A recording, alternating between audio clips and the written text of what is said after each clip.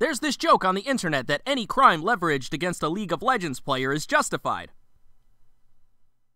League of Legends is a point-and-click adventure game where you have to solve the mystery of who's ruining this match. You're the protagonist, so we know you're safe. Each team has a nexus point in their respective corner of the map, each with a wave of 3 towers protecting it. Then, finally the nexus, protected by 2 turrets. If that shatters, the game ends, and you pop off and go, "It was you, jungle!" The game is a 5v5 with several different characters to play, over 150 of them to be exact, and the meta is always the newest one, so it's not too complicated. There's 5 distinct roles that you will corral yourself into. You can do top lane, where you're the most isolated and likely to enjoy 1v1s with the same guy for a while, mid lane, which is the smallest, bottom lane, where you have a bottom for your bottom to back you up, and jungle, whose goal is to invade other lanes and help win individual fights. Each one is protected by a line of 3 turrets that must be shattered by minions. Minions are little smellas that spawn from your nexus point in constant waves and take the turret shots in your stead. Fighting in League of Legends is a practice of using your character's kit appropriately while managing distance and the state of the game itself.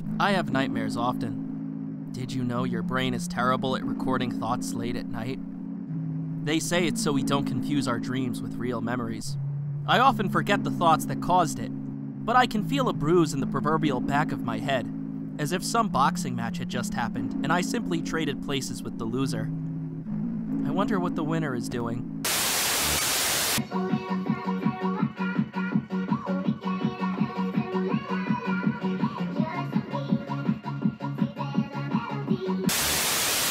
Some characters have traps to take down enemies, others can move faster to escape danger, or a status effect that blinds enemies. Every kill nets gold. These can be spent on items that scale and make you stronger and stronger. What makes League so infamously welcoming is that if you go on a killing spree, you can still lose because one of the other lanes turned their opponent into a fucking juggernaut, blowing you to pieces on sight with no other solution than don't be there. What makes it special is that sometimes that's you, dude, as people die to your nonsense over and over, only to pop off and greet you at the end. Timo, I hope you die of fentanyl poisoning. You should also be thinking about the jungler a lot. If at the wrong place and time, there's a chance he jumps in and kills you. Thankfully, my favorite character has some built-in defenses because... You think Spike Spiegel would have played League of Legends? Side objectives that spawn near bottom and top, and then a dragon that spawns for a top and bottom. If your team manages to kill these, you'll incur stat buffs, or summon a giant rampaging bull bug thing to crash a lane. These exist, so the enemy team can't just focus on defense in the late game. Once the lanes are cracked open, everyone will flood out like ants. You're not mid anymore, you're on Nexus Patrol, which would have resulted in World War II trench warfare if not for these dragons. Then again, the game might not even get that far. League has a surrender feature because games can last upwards of 40 minutes. A domino can fall in the early game and it might be over after that. Their top laner could have chewed on your gangplank enough to enact total genocide, and you'll only notice when they step down from their perch. Or they banned someone's favorite character and that guy is about to kick his chair over. As the brain thrashes with every mistake it's made and twists them with that strange flavor of fiction that only the part of you that isn't a part of you can write.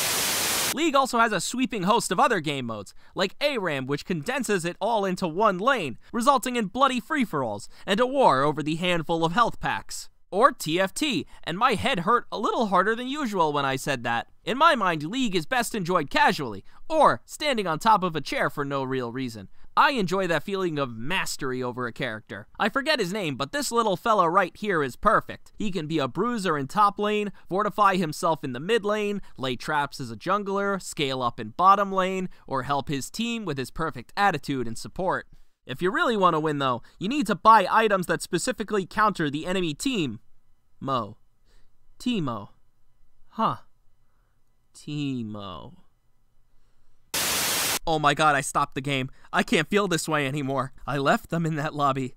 They'll be in there for the next 40 minutes, but that's nothing compared to the eternity I will spend in hell, alongside the DC penalty. I have to keep going. Anywhere but near that fucking computer. I don't care if there's a man with a gun at the end of this trail, just as long as I can find the green gold. I found it. Grass. It's crab grass. It feels cold, unhappy in my grasp. I guess I don't deserve to touch real grass. but I could hide a mushroom in it.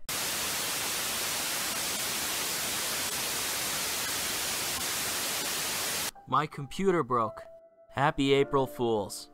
When the pain goes away, I will make a real video. Thank you.